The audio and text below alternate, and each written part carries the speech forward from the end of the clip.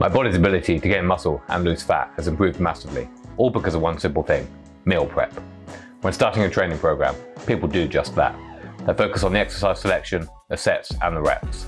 But the truth is, the vast majority of your progress comes from something else entirely. It's nutrition. Think about it.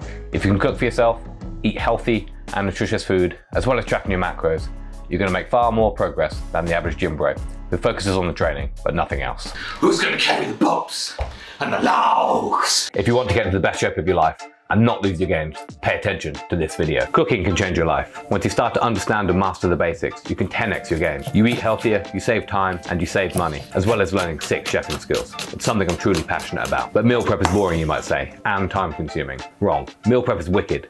It sets you up for the week. There's nothing more powerful than quality controlled nutrition, except for maybe sleep. We need to change our perspective to streamline thinking. Consistency is key for your diet, health, and mental bandwidth. The less decisions we need to make, the better. Warren Buffett had the same breakfast every day. Mark Zuckerberg wore the same grey t-shirt every day. Willpower is a limited resource. To speed up the time we spend in the kitchen, I've got a few culinary hacks, things I've learned from being a professional chef that will not only save you time and energy, but they'll also extract loads more flavour from food. And it's not just adding shitloads of butter like most chefs do, despite how delicious. But before we even think about cooking, we need to get some of the basics sorted first, which leads me on to my first point: hardware. The first thing we need is a good knife. Whenever I get a new recruit in the kitchen, we go through basic knife skills, learning how to look after and use your knife safely and efficiently before we even consider cooking.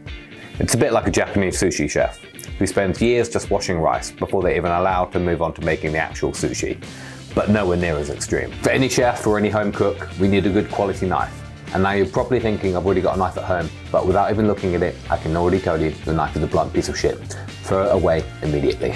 A good quality knife doesn't have to cost you a lot, but it will make a hell of a difference in the way you prepare food. Your cuts will be quicker, cleaner, and more efficient. We're not just trying to pile drive a blunt ass knife through a tomato.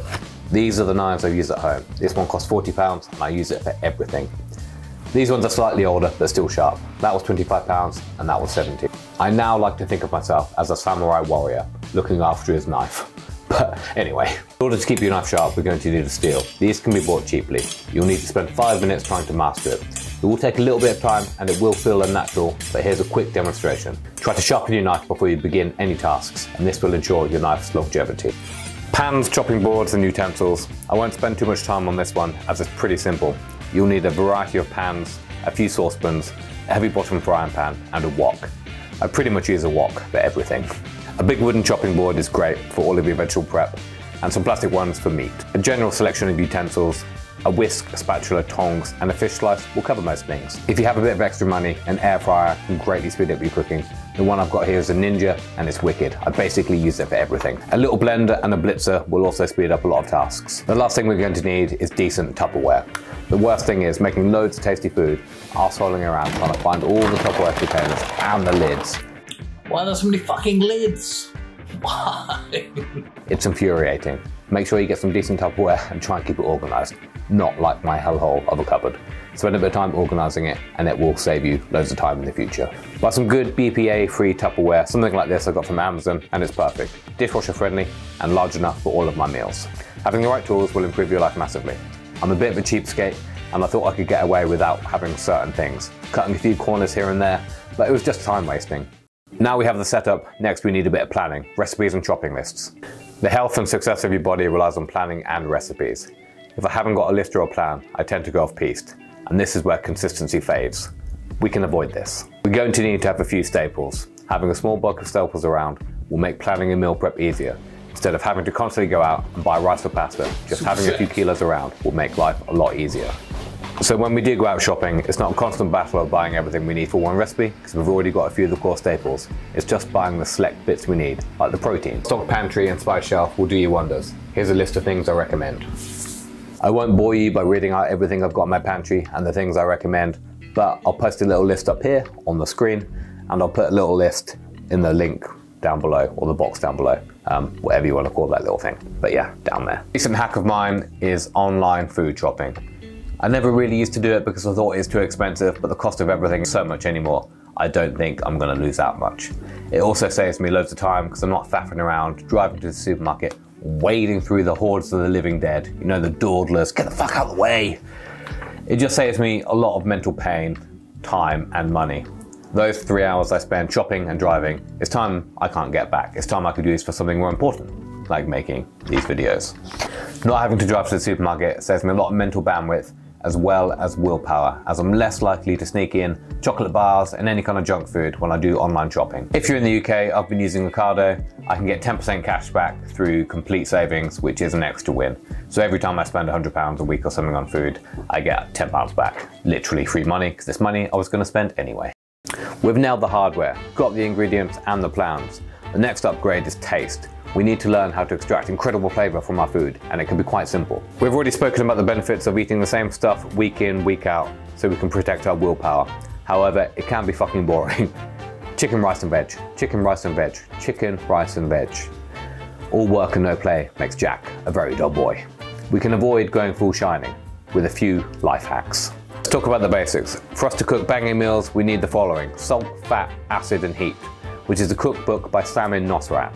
Every chef and home cook should read the book to understand the concepts and how simple things such as acidity can totally change a recipe from bland to mind-blowing. The book goes over the mastery of just 4 elements: salt, which enhances flavour; fat, which delivers flavour and generates texture; acid, which balances flavour; and heat, which ultimately determines the texture of food, and anything you cook will be delicious. Let's dive into it a little bit deeper, and I'll offer you some real-world applications so you can immediately make your food a little bit tastier.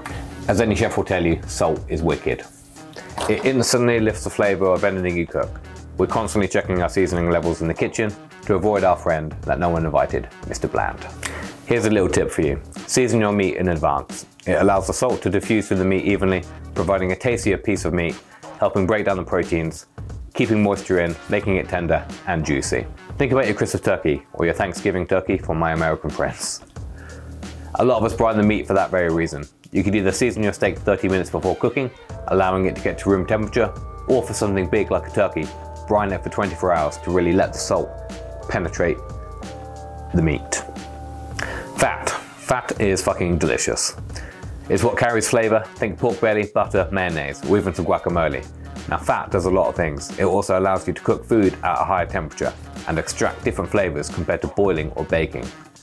Pan frying some new potatoes in a little bit of oil gives you that beautiful brown crust. The browning is what we're looking for, and it's called the Maillard reaction, but we'll get into that shortly. Just a tiny amount of fat can add a huge amount of flavour. Just adding a few drops of something simple like toasted sesame seed oil will add a whole different complexity to a dish, as well as adding nuttiness. Acidity. You can level up a lot of food with the addition of acid. A boring old salad is completely elevated with a zingy lemon dressing. Something like an oily mackerel can be lifted with pickled beetroot. A simple technique we can use at home is to coat some chicken in a spiced yogurt marinade. What this is going to do is lock in extra flavour from the spices, break down the meat with the acidity of the yogurt, and brown in the oven whilst cooking, getting us that Maillard reaction. It's going to be a juicy piece of meat, far better than cooking just a plain old chicken breast. Heat. Without it, we can't cook. Think of the variety of flavours we can achieve from different cooking methods: smoky barbecues, wood-fired pizza ovens, char-grilled steaks, deep frying, the list goes on. But as I mentioned those things, you can immediately conjure up the different tastes you get from the different cooking methods. And what we're going to achieve from these is that Maillard reaction, and that's the 3rd time I've mentioned it. So let's talk about it. What is it? The Maillard reaction is an organic chemical reaction in which reducing sugars react with amino acids to form a complex mixture of compounds. This reaction is responsible for the characteristic flavour and aroma of brown food. The Maillard reaction is named after the French chemist Louis Camille Maillard, and I probably butchered his name. We've leveled up the flavour. Now it's all about time management and how to cook efficiently and quickly. It doesn't have to be a laborious task that we hate each week. It can be fun, quick, and we're developing our chefing skills and improving each time. What's not to love? It's like leveling up your cooking stats in World of Warcraft, but with something actually useful. In the chef game, time management is crucial. Without it, we're fucked. Customers won't get their food on time, we'll run behind on prep, and it will be chaos. We can apply the chef's attitude to our meal prep. When following a recipe, it's not just a case of following it bit by bit. We need to break it down and work out how to do it efficiently. We need to think outside the box. Allow me to paint a bit of context for my job as a chef. When I start work, there's order. I check my prep list and I put away the orders. I put everything away as neatly as possible, knowing this will save me time and a little bit of diligence here will pay me back loads later. The temptation here, especially at home, is to fuck everything into the fridge and deal with it later. but that's only going to cause you issues. We're better than that, so we're going to spend 10 to 15 minutes just putting everything away in a nice, organized manner. This is going to save us plenty of time later. Once I've done that, I double check the prep list and I work out what's going to take me the longest to cook. Is it braising a lovely piece of meat or cutting the lemons? It's about making the most of your time. I know the braising of the beef is going to take me hours, so I'm going to do that first. I'll get that in the oven and that allows me free time. Whilst that's cooking, I can cut things like the lemons and I can prepare other garnishes. This is how we need to think in our home kitchen. Getting certain jobs done, freeing us up time so we can do the other bits whilst things are cooking. For example, say I've got 3 chicken dinners, meatballs and pasta, overnight oats and some vegetables to cook. I'll ask myself the question, in what order should I do this? Chicken will take the longest to cook. Whilst that's cooking, I'll boil the kettle. Next, I'll mold the meatballs and start frying them. As they're browning, I'll cook the pasta. That takes 12 minutes. On top of that, whilst we're dancing in between pans, I'll prepare the overnight oat and saute some vegetables, as these take the least amount of time. Everything else will tick over in the background. Setting timers allows for accuracy. Alexa is a lifesaver. If I have a spare bit of time whilst things cook, I prepare my Tupperware and start doing the dishes, loading the dishwasher as well. Work clean, tidy as you go. Don't just leave it all for later, otherwise you'll hate yourself. A final tip for time management is to lower your expectations. You can't expect to achieve everything in a day. You can't do the shopping, put everything away nicely, and then do the cooking. It's mentally exhausting. Simply putting everything away is enough to put me in a bad mood, and I'm in no frame of mind to do any cooking. Break it down. Do it into different stages. Maybe do the buying of the food and putting it away in the morning, do a bit of cooking later, or simply do it on a different day. Generally speaking, most meals will last you a lot longer than you think, 3 to 4 days on most things. A mixture of fresh and frozen meals will help you, but equally having some semi-prepared meals is wicked, especially when you're in a pinch. Having some pasta cooked off, adding some vegetables, smashing a tin of tuna in it is simple. At the time of the video, I'm down almost 5 kilos from 97 to 92, which is wicked. I've almost got visible abs now, and it's all due to meal prep. Meal prep is wicked. Do not ignore the power like I did for so many years.